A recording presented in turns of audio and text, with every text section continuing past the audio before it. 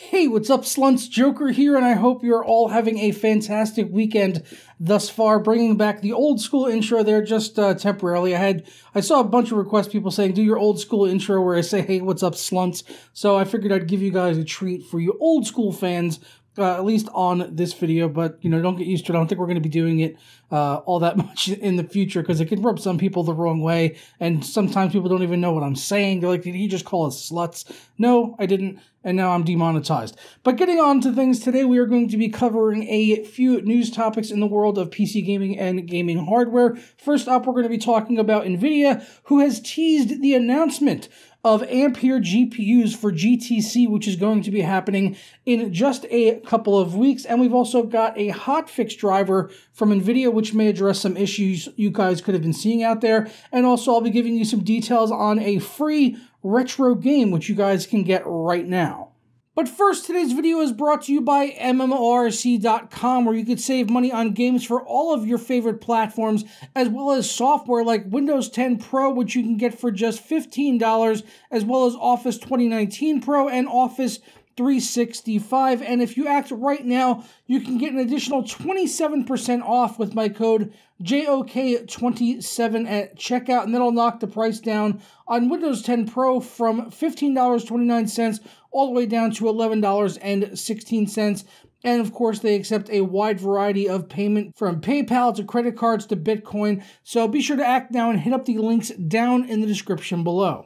So first up, let's talk about that NVIDIA news with them teasing the upcoming lineup of GPUs, the next ones in the RTX family of cards. Following up Turing, it looks like we now have confirmation pretty much of the Ampere GPUs, which have been kicked around as a rumor for like the last 2 years before Turing was actually released. We thought that maybe we were going to see the Ampere name was thrown around as a possible one that was going to be that lineup of graphics cards, and some people thought the Turing cards were going to be mining cards or vice versa.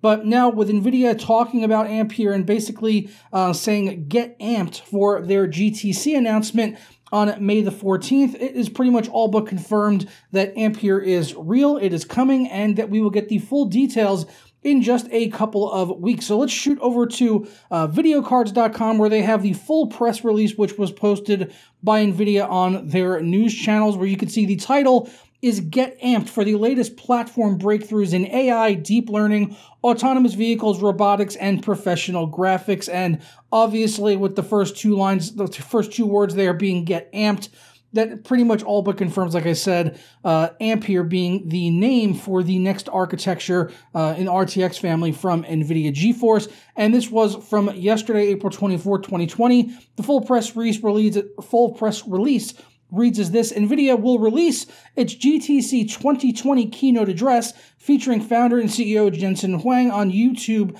on May the 14th at 6 a.m. Pacific time. That's 9 a.m. Eastern time, 2 p.m. in the UK GMT, if you happen to be over there, and you can figure out your time zone based on those. Huang will highlight the company's latest innovations in AI, high-performance computing, data science, autonomous machines, healthcare, and graphics during the recorded keynote, and participants will be able to view the keynote on demand on the NVIDIA YouTube channel. So it does not appear that this is going to be a live stream, but rather than they will just be uploading it afterwards. And that all kind of makes sense, as this was actually delayed, this event, which was supposed to happen back on March 23rd, as they even say here. This was originally scheduled for March 23rd. The GTC 2020 keynote was postponed due to the coronavirus pandemic. NVIDIA moved the conference online, where the GTC digital event has attracted more than 45,000 registered attendees who have participated in 300 recorded talks and dozens of instructor-led sessions. Announcements included in the keynote will be posted on nvidianews.nvidia.com. So that's really all the information we have right now for the upcoming lineup of Ampere GPUs. No specs, no price, no release date. We have no idea what the lineup is going to look like or the pricing and stuff, but let me know what you're excited to see in the Ampere GPUs coming up. Obviously, something like a 2180 Ti or a 3080 Ti would certainly butter my bread, as I am looking to get a boost in 4K gaming performance, and hopefully, fingers crossed, these things offer a nice bump up in terms of frame rates for 4K gaming and ray tracing performance also. How many RT cores and tensor cores? These are all questions that I would personally like to see answered, but let me know down in the comments below what you're most interested in Ampere. Which GPU in the lineup are you looking forward to seeing the most, and what do you think the pricing is going to be on these cards? Do you think they're going to stick with like the $1,200 top end, or maybe bring things down to a more reasonable level? We'll just have to wait and see on May the 14th, so not much longer to go, about 2 weeks from now, and of course I'll be covering that on the channel as soon as we have more information, and I'm sure between now and then, I'm sure we'll see plenty of leaks and rumors coming about as we get closer to that date, which are more likely to be accurate as it is coming so very soon in the very near future.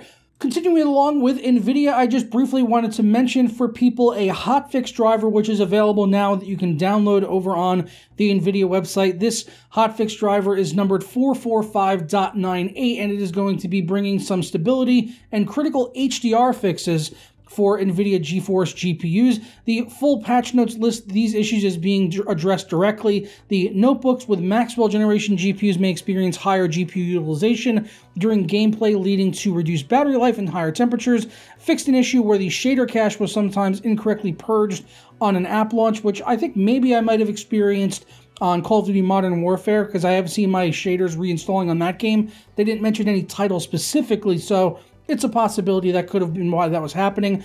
Some games may appear very bright when HDR is enabled. That is something I've experienced on multiple titles. So hopefully this Hotfix driver does go ahead and address that. Haven't had a chance to download it yet, so we'll have to wait and see. F1 2019, the game may randomly crash to the desktop. Overwatch, it has improvements for game stability, and it fixed driver installation issues on the colorful GeForce GTX 1650. Which is a very specific fix for a very specific GPU. So if you happen to be using a colorful GTX 1650 and you're having issues installing drivers, this hotfix should address that for you. If you are one of those few people out there with that card, let us know down in the comments below if the hotfix driver is working for you.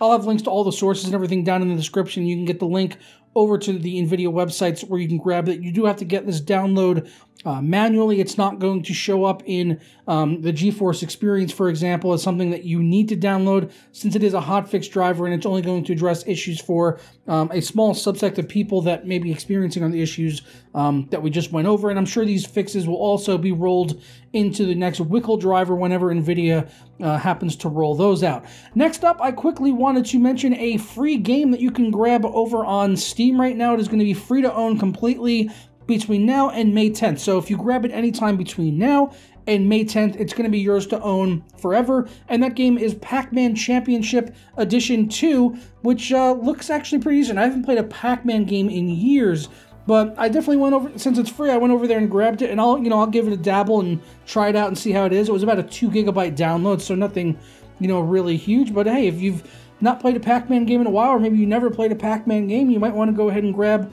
this Championship Edition 2 of Pac-Man, which looks pretty nice as far as, a Pac-Man game is concerned, I guess.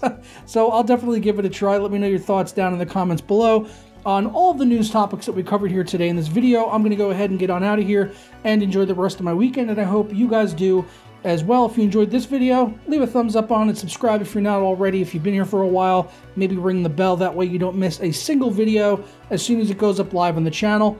And I hope you guys have a good one. I'll see you tomorrow for the next one. Ta-ra.